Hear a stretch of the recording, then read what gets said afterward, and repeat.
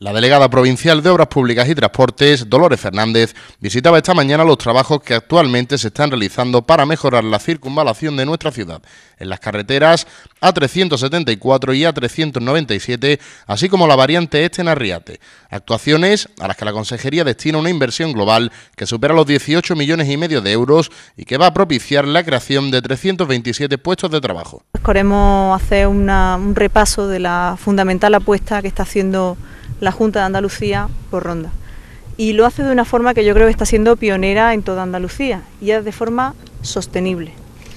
En Ronda tenemos un medio natural que es envidiable en muchos sitios y en cierta forma no solo debe de ser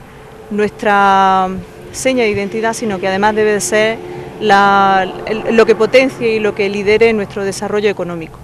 Y de hecho todas las obras públicas que nos ocupan en la ciudad de Ronda se están haciendo con un total y absoluto respeto al medio natural que las acoge. He tenido la oportunidad hoy de visitar dos obras. Por un lado, la llamada variante de Arriate, que va a ser una obra fundamental para todas las barriadas de Ronda que están en aquella zona, que van a reducir el trayecto entre su vivienda y Ronda, principalmente el hospital, en aproximadamente unos 20 minutos menos de lo que normalmente utilizan en hacer sus trayectos habituales. Es una obra, como ustedes ya saben, que se adjudicó en unos 5.300.000 euros, que ahora mismo pues ha sufrido, desgraciadamente, algunos problemas derivados de las últimas lluvias, pero que se están resolviendo pues con la mayor celeridad que nos permiten los medios a nuestra disposición. En esa obra se está haciendo, como ustedes saben, se hizo un proyecto muy adaptado a las condiciones naturales del medio y se está realizando la obra de forma que la afección al medio natural pues sea la mínima posible. De hecho, y por darle algún dato curioso, se están haciendo rampas de anfibios en aquellas zonas pues para que se respete no solo los animales vertebrados, sino también los anfibios y otro tipo de fauna que existe en la zona. Tiene esa obra, posteriormente a su ejecución, pues tendrá un proyecto de restauración paisajística que, utilizando especies vegetales y especies naturales que son las autóctonas y las propias de aquí, pues digamos que integren esa obra pública en el medio natural. Pero yo quiero que se queden con una idea fundamental. La idea fundamental es que una obra de 5.300.000 euros que estamos realizando para que todos los vecinos y vecinas de las barriadas de Ronda que están en aquella zona diariamente inviertan 20 minutos menos en sus trayectos a la ciudad de Ronda y a lo que va a ser los servicios más básicos, como puede ser el hospital, o puede ser los colegios, o puede ser cualquier servicio que tienen en la ciudad.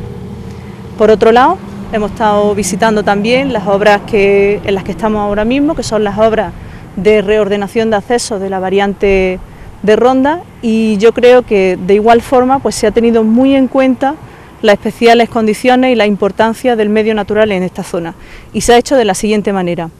Tenemos no solo una serie de medidas relativas a la corrección de impacto ambiental que se tendrá en cuenta a lo largo de toda la obra, sino que además de ello se realizará un proyecto de restauración paisajística que utilizará, imagínense, 14.000 arbustos de especies autóctonas de esta zona para la restauración paisajística de todas las glorietas y de todas las zonas afectadas. Con esto lo que queremos es conseguir que la obra pública no solo suponga una mejora de las condiciones de vida de los ciudadanos,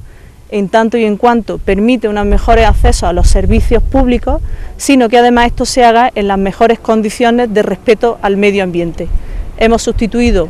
especies que no eran autóctonas de aquí por especies que son autóctonas de la zona.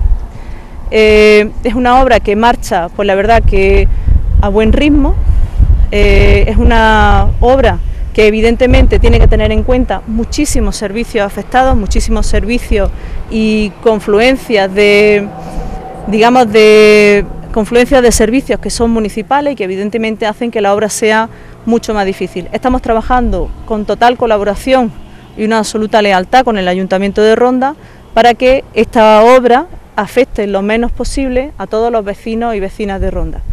Y yo lo que quiero es pues agradecer su presencia y quiero hacerle llegar a todos los rondeños y a todas las rondeñas pues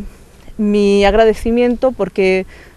tengan en cuenta y entiendan pues que las dificultades que están sufriendo en sus trayectos diarios pues van a ser para que en muy breve plazo de tiempo pues tengan unos magníficos accesos a Ronda y unas mucho mejores comunicaciones en sus trayectos diarios.